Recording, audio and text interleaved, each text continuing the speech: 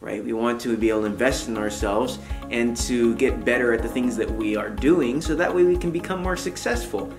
So this time I wanted to go over change, and especially one thing that made a big difference in my life and how I was able to get from where I was to where I am right now.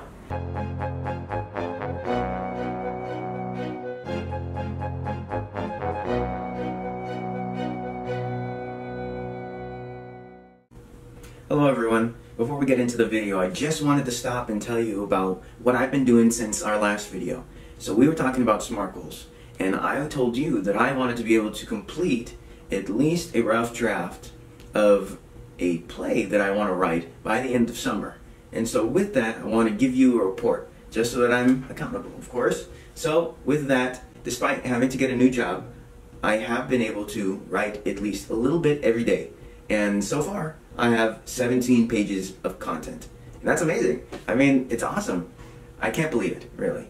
And I think that it goes to show that just doing something a little bit each day really does add up.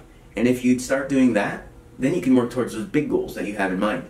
But anyways, in order to understand a little more about how to get there, let's continue with the video. See ya. Hello everyone.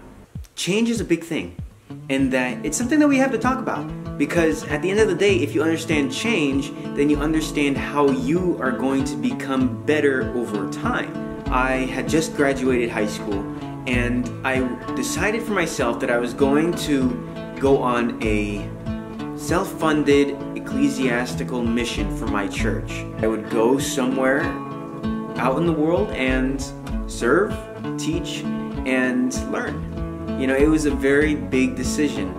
And the more that I think about it, the more that I realize that it was such a great time to be able to expand my perspective and learn more about myself and the world.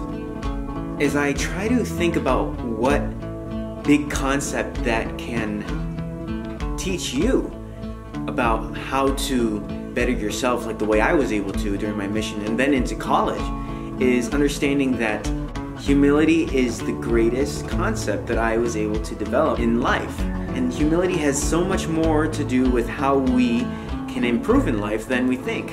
You know,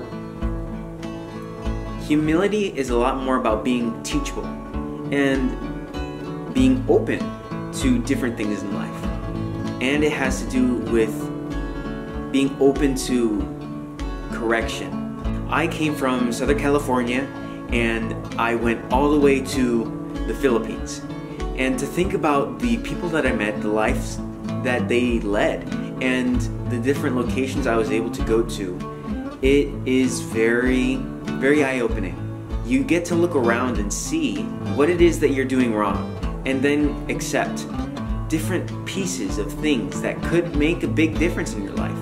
Being humble has to do with accepting change, accepting correction when you need it, and taking all of that and putting it into a solid experience, ultimately leading to positive and long-lasting change, especially when you take the time to think about it and understand how it's improving your life, have new experiences, and learn new things.